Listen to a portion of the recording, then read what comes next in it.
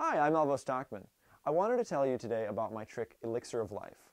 Elixir started when, a few years ago, I was thinking about magic and this net zero effect that most tricks have, which is where you tear something up, you restore it, or you make something vanish and you make it reappear.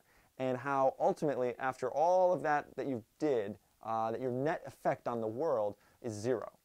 And I wanted to change that. So I asked myself some questions. What if a trick could give back to the spectator?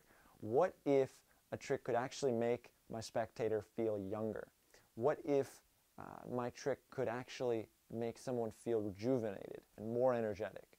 And so these were the big questions.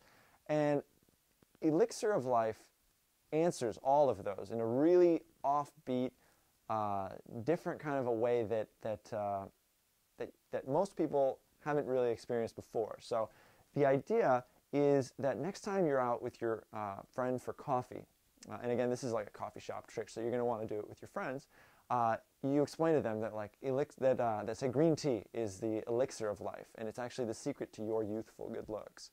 And you offer to show them.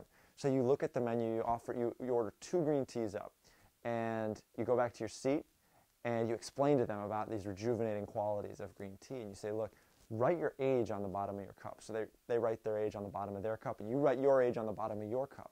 And then you just enjoy each other's company. That's it. That's really it. So I mean, so far nothing's happened, you know. And then you're enjoying each other's company.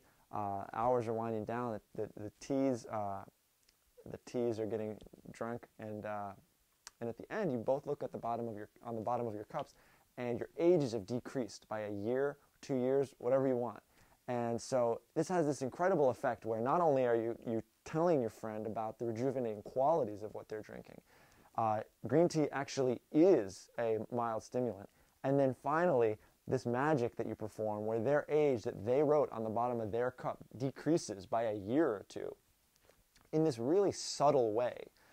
It really cements it all, and they leave there with an extra bounce in their step, feeling younger, better, and you've created this really memorable experience in a very subtle way. You're not taking a sledgehammer and saying, I'm a magician, but you're creating this experience for that person that they'll never forget. And most importantly, and one of those things that I really enjoy in a good magic trick is that it's really best suited for those people in your life who you care about. You know, it's not ideal for strangers. It's for people who matter to you, and for you to be able to give back to them.